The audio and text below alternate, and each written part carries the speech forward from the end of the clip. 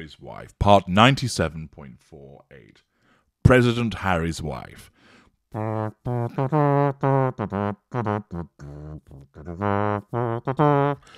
Yes, Harry's wife, with her delusions of becoming president of that great nation, the United States of America. Rather apt that today, on Traitorous Colonist Day, that is the opportunity to analyse further observations about Harry's wife's political ambition. This is courtesy of the Mail Online with an article by Meghan McCain. But before I launch into that, it is quite typical of many narcissists that their narcissism drives them to aim high. Narcissism will compel a narcissist to excel, not all, but many, in order to achieve the prime aims.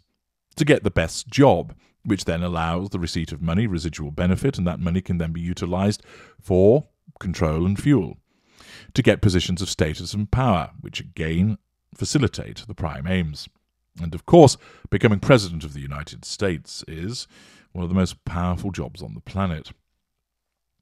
It requires, of course, certain abilities and behaviours, and few are capable of undertaking the role, even fewer doing so successfully.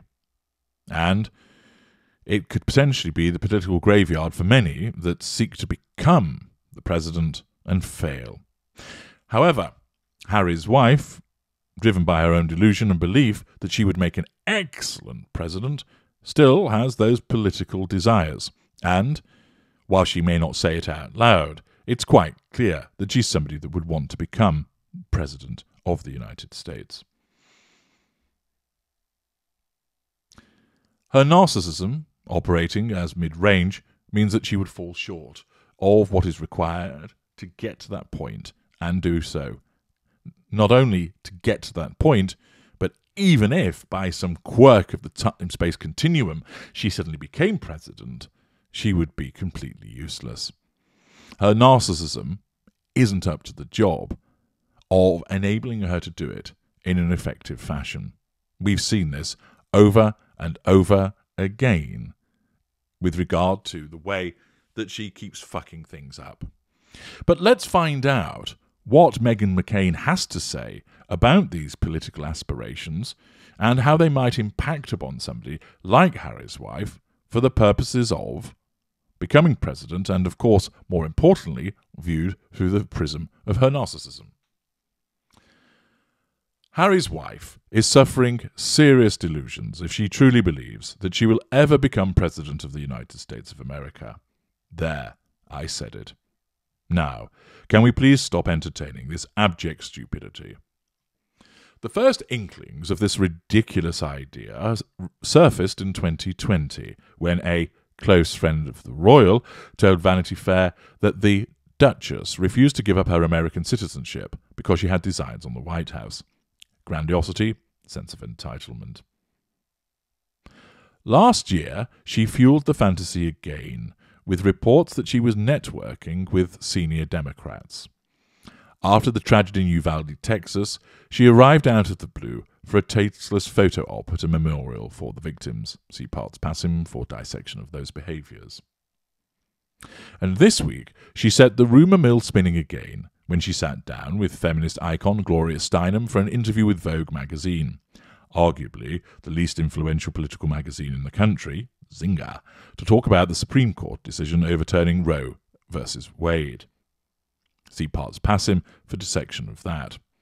Harry's wife recounted Prince Harry's guttural reaction to the ruling because my husband is a feminist. She went on to say that she and Gloria will be taking a trip to DC together soon. Yes, I'm sure you will. McCain writes, I didn't always feel this way about Harry's wife. I, like millions of other Americans, first heard her name when she got engaged to Prince Harry. Everything about their relationship seemed hopeful and positive. Their union appeared to symbolize progress and modernity. Harry's wife is older than Harry, divorced and biracial. She appeared to be independent and vocal about the world in a way that we had not seen among other modern royals, seemed being the appeared rather, being the operative word. It was exciting for Americans to finally share in the pomp and circumstance of a royal wedding, unless you count Jay-Z and Beyoncé. But 4 years later, my opinion of both has shifted. I didn't understand their need to air all the royal laundry in a dirty fashion to Oprah, like a confessional in an episode of The Kardashians. As you know from parts passing, that was the assertion of control, drawing of fuel, character traits, and residual benefits through facade management, through insult, provocation, and pity plays. But I still felt inclined, McCain writes, to publicly support Harry's wife because the allegations of racism in the royal family were so disturbing. Then Prince Harry started trashing his new adoptive country, as Harry's wife cheered him on. He called the First Amendment bonkers, quite simply because he's thick, and it went on from there with increasingly woke and judgmental rhetoric about conservative values and anything that wasn't straight out of the Obama ideological playbook. In fact, Harry and Harry's wife don't really do much of anything anymore, except sign podcast deals that fail to produce podcasts and bitch about everything that is wrong with America. Provocation, smearing, assertion of control. Which brings us back to Harry's wife's alleged presidential ambitions. First, it is a privilege to run for the President of the United States, and these are desperate times in our country. We need more than an ex-C-list actress turned royal with no civic or political experience to speak of. Ouch, plenty of challenge fuel there. Marrying a prince doesn't make you a leader. It makes you a celebrity, and I thought Democrats were sick and tired of celebrity presidents. To be president, you have to put yourself in the shoes of good and decent American voters, the same people that they seem to constantly disparage. Harry's wife and Harry epitomise the out-of-touch, hypocritical liberal who lectures us about environmentalism while flying around on gas-guzzling private jets. Hypocrisy, sense of entitlement. Second, and most obviously, she doesn't have what it takes. You want to be president and make it to the Emerald City? You've got to make your way through Oz first, and there's nothing glamorous about that. You'll be spending all your time on the move, on buses or commercial planes. Forget about your private jet or even first class. That'll be seen for what it is, elitist. You'll be stopping at roadside cafes, VFW halls, and the homes of ordinary citizens who are nice enough to support your campaign. You'll talk to voters at firehouses, local town meetings, pancake breakfasts, and literally everything in between. You'll be eating whatever is available, which more often than not are donuts and fast food breakfast. That's right, no keto, organic or artisanal anything. You will go to the Iowa State Fair and eat deep-fried Oreos, though on second thought, that might make this entire delusional ordeal worth it.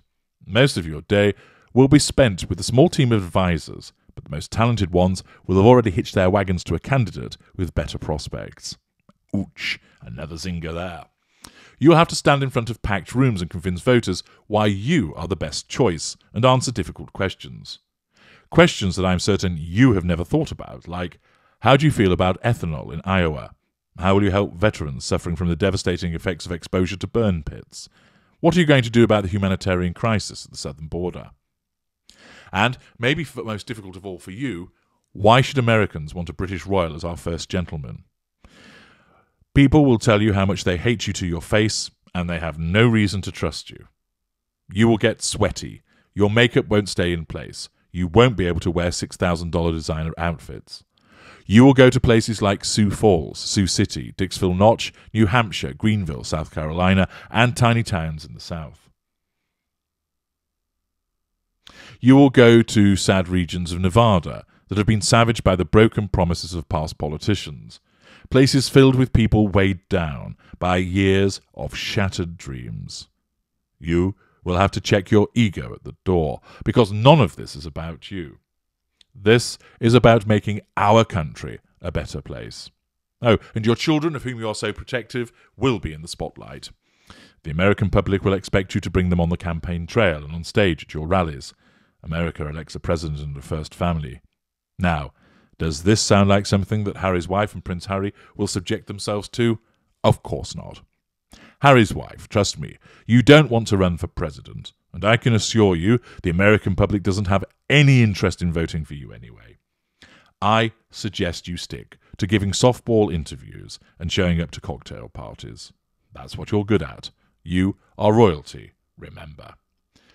Well, no pulling of the punches there from Meghan McCain, and what she states is largely accurate, that she details the nitty-gritty and the grind of a presidential campaign, and it's not something that Harry's wife is suited for whatsoever.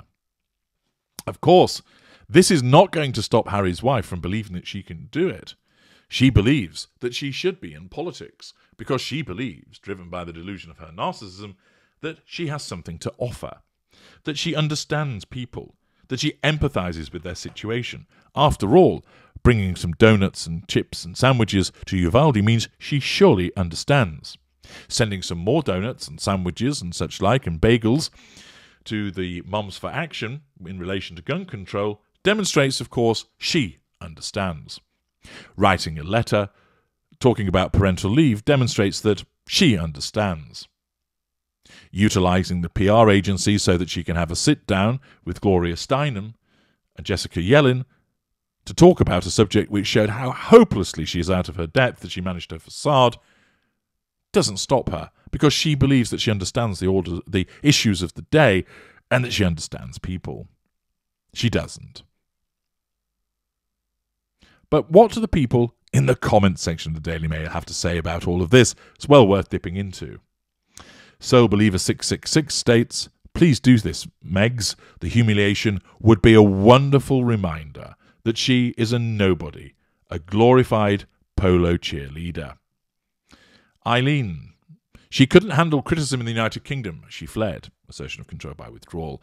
There is no way this woke hypocrite could withstand the close scrutiny and vicious criticism of the US election process. No one asks you if you are okay."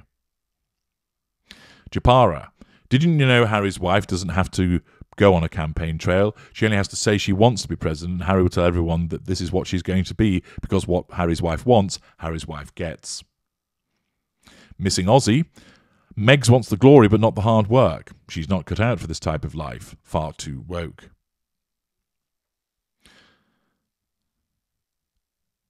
IVM Invenium, "The Republicans, any Republican would annihilate her in a debate." Charlie Zero, "She really thinks she's something, doesn't she?" Toronto 1, "She has a better chance of being the president than she does of being an A or B list actress." Ooh, burn. Nanny 56, "Harry's wife is in for a rude awakening if this is truly her plan. American politics and its mudslinging is vicious. Her opponents would not think twice in detailing every misstep she has ever made." And of course, if she has ever thrust into such a situation, all she would ever do is dole out pity plays. Why are they being nasty to me? They're being racist. They're being horrible to me. Nobody's asking me if I'm okay. If Harry's wife were to happen upon this article, it would of course be challenge fuel to her. If she were to read some of these comments, they similarly would be challenge fuel. They're talking about her, which is great, so she receives fuel from that, but of course they're criticising her, putting her down, demonstrating her shortcomings, which threatens her sense of control, and would result in her having to assert control, as ever, by indirectly doing so, complaining to other people about the way that she's treated, or staying in a position of withdrawal and basically flipping off all of these individuals as the Dilbury maker that she is, in order to assert control over them. But once again, it demonstrates that the political ambitions that she may well have are not going to lead anywhere. And the article demonstrates all of the things about her that mean that she would struggle to get to a political position, and all of the things that are involved with it, demonstrating again how difficult she would find it. And whilst, of course, many presidents are narcissists, their form of narcissism enables them to be best equipped in the role, to first of all get there and then to stay there. Harry's wife's narcissism, the type that she is, doesn't equip her suitably, and she would never get anywhere close. But that's never going to stop her from deciding that she might want to do it because of the delusion, the deluded world in which she lives. I'm H.G. Tudor. Thank you for listening.